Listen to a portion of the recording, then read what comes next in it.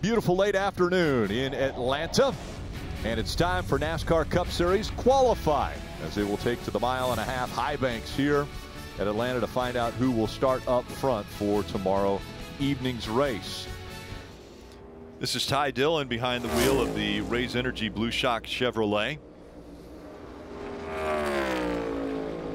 Moved over to Spire Motorsports. Ty Dillon and brother Austin, they spent a lot of time here in Atlanta growing up, racing legend cars here on the quarter mile, just on the front stretch. Looks like the car chased up there a little bit. Yeah, 3 and 4, it seems like the white and red line around the bottom doesn't really quite match the arc that the cars itself want to take. They kind of come close to it and away from it. You see a big speed difference between the 62. 3 and 4 real bad. Loose in 3 and 4. So to Jeff's point, they're talking about handling characteristics out there by themselves. Yeah, that's just something, Junior, that you go to Daytona and Talladega to qualify. You don't ever hear drivers talking about being loose. You'll hear them talk about it hits the track hard or something, but the radius of this racetrack, the corners, is so much tighter than those types of racetracks. It makes handling that much more difficult.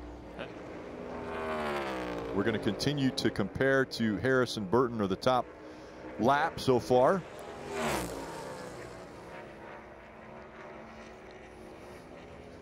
See that big bump off turn 2? Think about this track being pretty smooth, but you can see that car hop. Yeah, we drove around it today, and it was smooth, but it's starting to get some imperfections. You see some patches on the racetrack, and some sealer had been added in some of the areas between the seams. I think I'd have been okay with it too, actually, after what I've seen today. Yeah. Just make sure you bring the car back to me. As Kyle Busch now the final to take time here at Atlanta. And remember Kyle Busch, with his teammate Austin Dillon, he was all but wrecked. He was so loose. He's all the way down in 30 seconds, so I'm sure they made some air pressure adjustments to this car and told Kyle to hang on.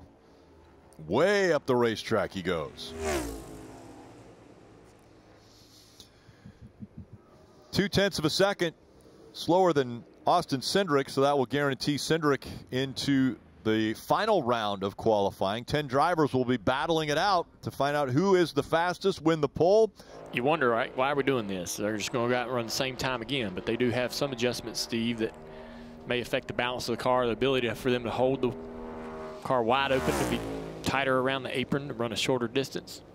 Absolutely. Plus, what has the first lap temperature-wise improved mechanically, like the hubs, the gearbox. While those are all the same on all these cars, it's purchased.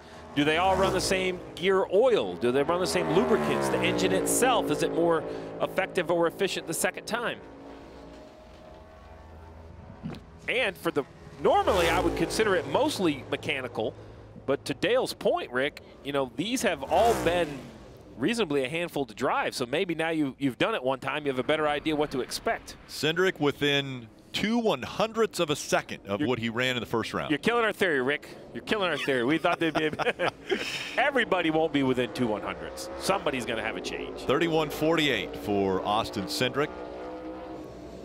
As now we see Eric Almirola. He was another name on the list of top 20 who's below the cut line that has a possibility. He could win his way into the playoffs. Look at this. This is a pretty decent lap compared to Harvick right here. They were reasonably close, about 4/100ths different in the first round. It looks like Almirola's going to have a bigger pickup than Harvick did. This looks like, to me, is going to be the fastest lap of the day so far. 31:26. It is the fastest lap of the day for Eric Almirola. Talked to him at length in Chicago last weekend, and he says he didn't use the word frustrated, but they're questioning where that speed is, and he said it hasn't been any one thing. He said if it was one thing, we'd figure it out and we'd be able to run well, but he said it's just been one thing after another that they've had to kind of chase down to find the speed and the finishing positions. As we see Blaney still in the red, coming down a little bit. Is he going to get there? He does not. Almirola wins the pole at Atlanta. Get a thumbs up out of the driver. Eric, what was the difference maker that round for a pole-winning run? You'd have to ask Drew that. I don't know. You know, I thought the car drove decent the first round, but it looked like a lot of guys were having a hard time. But my Smithfield Ford Mustang drove really good. Just needed a little bit more speed, and Drew made a few adjustments. And that second round, we had the speed we needed. So just really proud of Drew and all the guys on this race team. Everybody back at Stewart-Haas Racing, we've been working so hard to get our cars where they need to be. So just proud of everybody's effort and work. Thank you to Doug Yates and everybody at Roush Yates Engine Shop. You need a lot of horsepower when you come to a place where you run wide open. So just proud of everybody. We're going to lead the field to the green, but hopefully we can finish there on Sunday with a Smithfield Ford Mustang. Eric Almirola's focus continues, guys, as he's strapped in for pit road practice here at Atlanta.